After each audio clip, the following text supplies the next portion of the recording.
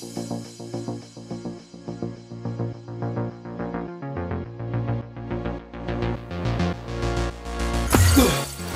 you want to create a cool animation scene but have no idea where to start?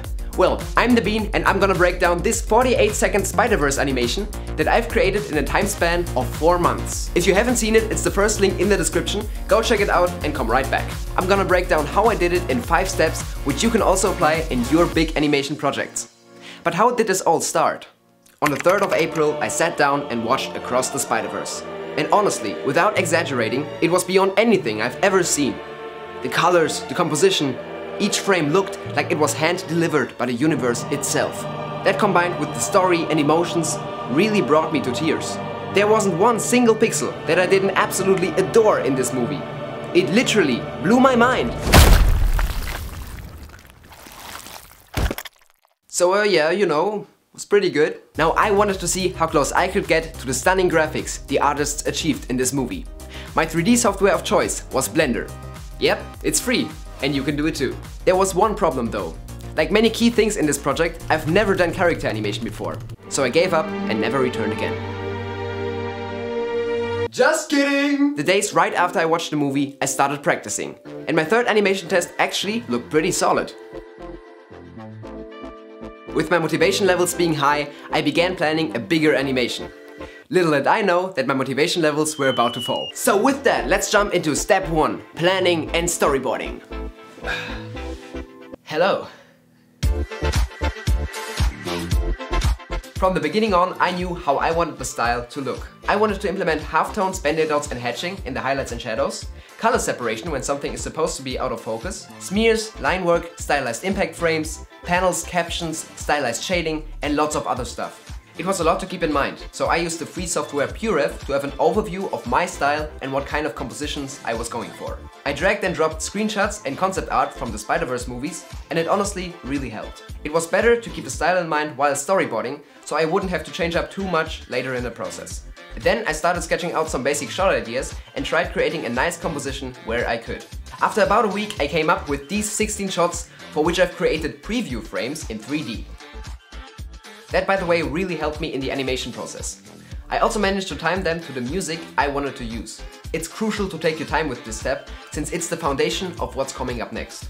So now you've got your whole shot list in mind and you're opening up a brand new Blender project. Your motivation is high and you're ready to jump right in.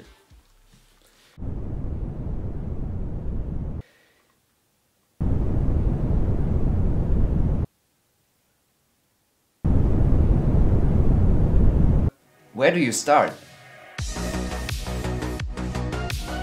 First, I did a city block out for a better orientation in the scene. I added large cubes as placeholders for the buildings Miles interacts with.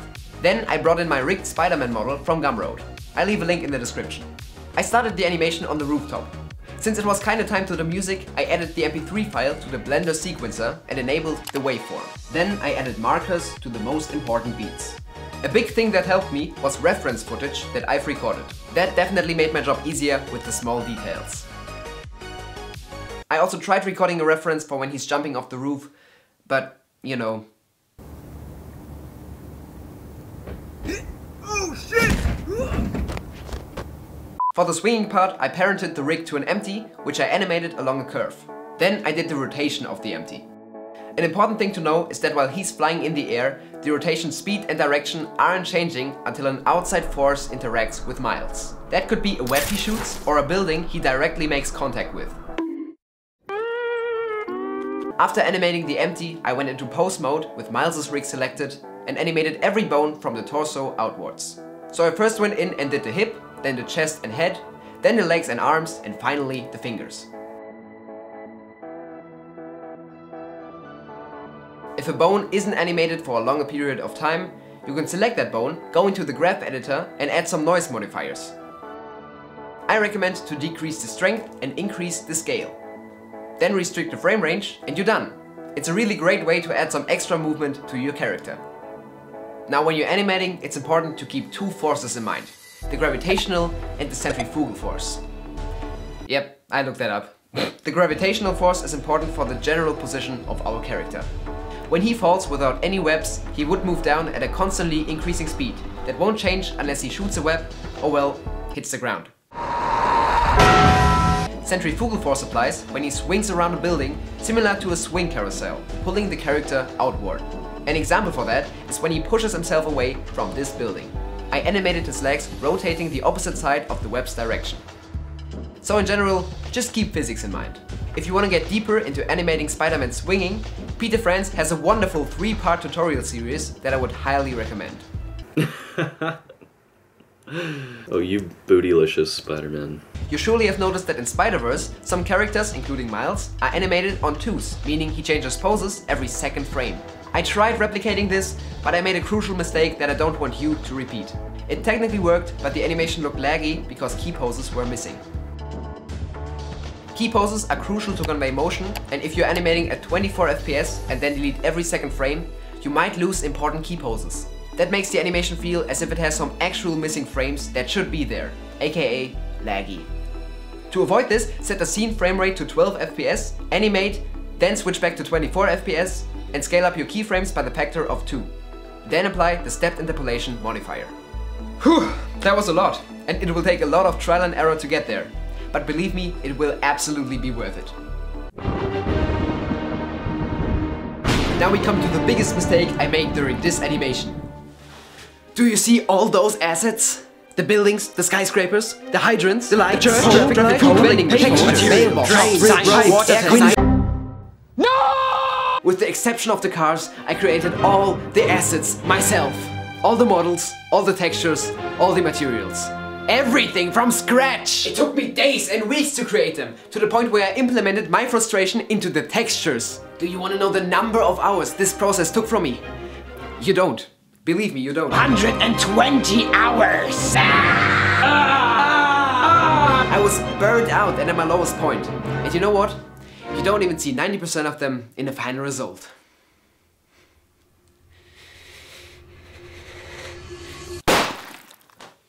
But okay, let me tell you how I made some of those assets. For the modeling, I used a lot of reference and basically just replicated the simple geometry. For the texturing though, I used 2 methods. The first one was going into Blender's texture paint mode and trying to paint some similar shapes like in the movie. The second method was going into Photoshop and creating a number of tileable textures that I can then recolor in Blender to give some more variation. As you probably could have already told, I've never done texturing before, but since all the objects and buildings are flying by so fast, I think it's sufficient. While I created all those textures, I added a ton of Easter eggs, which were actually really fun to create and are kind of my signature on this animation.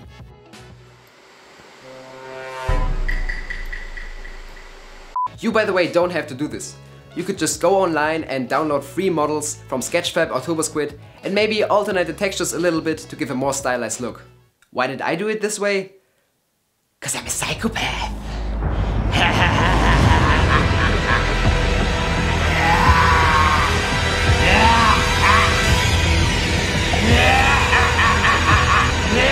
Moving on, next up, lighting. The lighting is my favorite part of the whole thing, and is also the final step we do in Blender. But you can also mess this part up very easily. It's important to know where to place your lights. In general, you want to read the silhouette of your character very easily, so it's easier for the eye to follow and to understand the motion. You can do that by creating a value or color contrast, like for example right here. The background is bright and blue, and Miles is dark and red. Volumes with a slight emission strength really help me with this step. This is especially important if you can't put anything out of focus, like for example in this animation. You can also take advantage of edge lighting, so your subject stands out even more. Since I wanted to go for a similar style like in the movie, I created a shader that can be rendered out in Eevee, which stylizes the gradient of the edge light. For more close-up shots, I even added a halftone pattern. You also want to have a color harmony. I roughly use this spectrum of colors in my animation, excluding the stylized pop frames. If you use too many or too few colors, it mostly won't look any good. The last thing I did before rendering was doing the webs. I won't really get into too much detail, but I basically used a mixture of animating fully 2D and simulating them in Blender. For the rendering, I separately put all the passes I wanted on different render layers, so I could composite them all together to have more control over the final look. The passes included the mist pass, a pass with and without Miles, the highlights and Eevee, and some other elements on their own. So now it was time to render. Whoa, what the hell?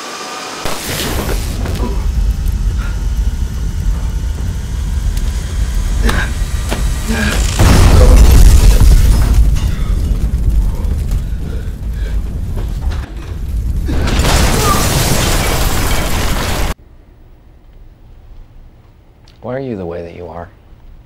Honestly, every time I try to do something fun or exciting, you make it not that way. For compositing, I used After Effects, but you can also use free alternatives like DaVinci Resolve for most of the stuff. You usually do the final touches that add a lot of difference in this stage. I first added all the render layers together, then did a color grade and some vignetting, which basically means darkening the image's edges to guide the focus towards the middle. The mist pass was used to create a brighter fog in the background when needed. After all of those things, I added the stylized elements like the bend-aid dots and the hatching. And this was done very easily. I simply used the render as a luma matte, which basically means that the layer will only show up in the bright parts of the image and not in the dark ones. With some curve adjustments and blurring for the bend-aid dots, the effect was done. For the color separation, I used the 3D glasses effect and selected the mist pass as the luma matte layer. I won't go over all the effects since this breakdown is really straightforward. For all the smear frames and line work, I animated it in 2D using the Procreate app on my iPad. With the same app, I did all the sky map paintings, which I then color corrected and tracked in to match the scene. For the pop frame, I used Photoshop and painted some random shapes with different brushes to get the look I wanted. Then I exported the different layers, put them into After Effects and checked this button to make it a 3D layer. And then I animated a 3D camera moving towards it to give a cool effect. Simple but effective. And finally, I exported all the 16 shots into Premiere Pro, where I did the sound design.